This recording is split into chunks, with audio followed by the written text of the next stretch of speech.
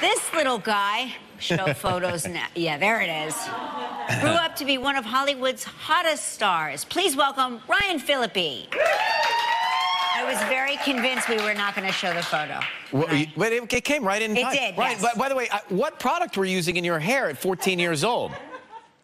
It would have had to been, it was all about the wet look back then, wasn't it? Yeah. You know, it was some kind of gel, I'm sure. You got it right. It's really cute. So recently you took your son, Deacon, on a road trip. Yeah. We want to hear about this. Was it a surprise? It was a surprise. So he recently had his 17th birthday, and I didn't tell him where we were going. I just said it's going to be a short road trip. And so I picked him up, and we started heading out to the desert, Joshua Tree, you know, where all the crazy rocks are, and we did some rock climbing and this and that. I had rented an alien-themed Airbnb. Oh. And then revealed to him that the actual intent of our trip was to try to make contact with alien civilization. Oh my gosh, did you? Did you? We didn't. So there's a ufologist named Dr. Stephen Greer, and there's a couple documentaries about him. And he has an app, and so the app is supposed to take you through steps that increase the chances of making some kind of contact. The problem is we went too deep into Joshua Tree and lost signal, so we couldn't really use the app. But we did lay out in the middle of the night. We laid in the rocks and had a great father and son bonding moment, but no alien contact. How far was Area 51 from where you were? Well, I mean, Joshua Tree is California, about, you know, hour and a half east of LA, and Area 51's Nevada. So you didn't figure that. Yeah, no, you didn't get to figure out what's going on there. I love that, you know, you can, in California, you can drive to so many different landscapes. Yeah, the topography is so different there that you can be in the desert in such a short amount of time. It doesn't require an airplane. You can just drive there.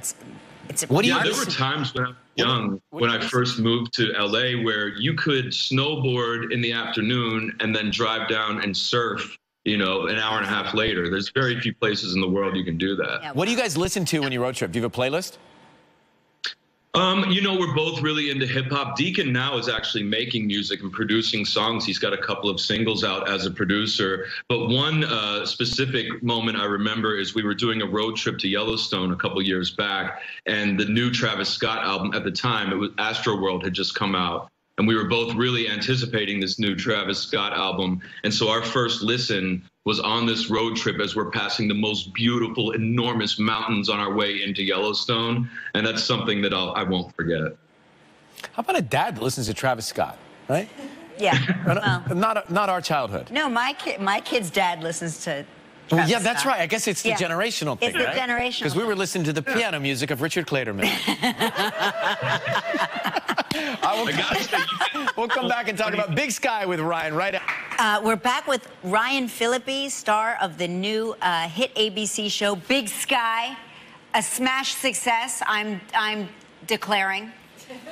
This is a great show. I mean, it's really, the cast is phenomenal. First of all, you start with David E. Kelley, whose track record in this industry speaks for itself. Picket Fences, Ally McBeal, Big Little Lies. And now it's interesting to see him go into a genre we don't typically associate him with in the mystery thriller sense. And it's a cliffhanger, this show. It's an edge of your seat.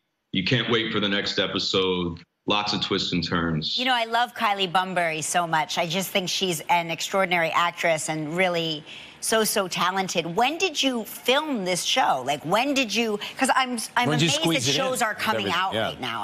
I'm fascinated. So we were in pre-production prior to the pandemic. We were about to go right into shooting, and so we obviously.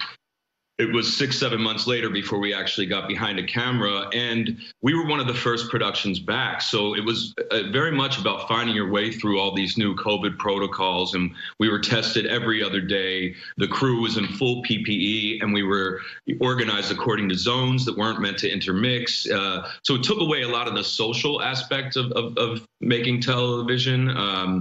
But once you got on set and you're opposite great actors like Kylie or Catherine, everything started to feel somewhat normal, you know. You know, David E. Kelley, he just makes amazing content, amazing programs, right? He's so good. What does the E stand for?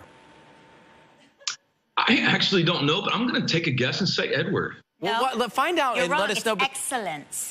David Excellence Kelly. Will you let him know that we appreciate David's excellence? Man, I should have gone with Kelly's answer. No, it's. I've always wondered what he told me. Sometimes we chat offline. Yeah. A lot of people don't know that. They have several projects in the works. Yes, lots of talk. Several projects. Big Sky series premiere tonight, 10 o'clock, ABC. Ryan Phillippe, great to see you. Smash hit. Thank you, guys. Great seeing you. See you. Take care of yourself. Right. What's next? What's next?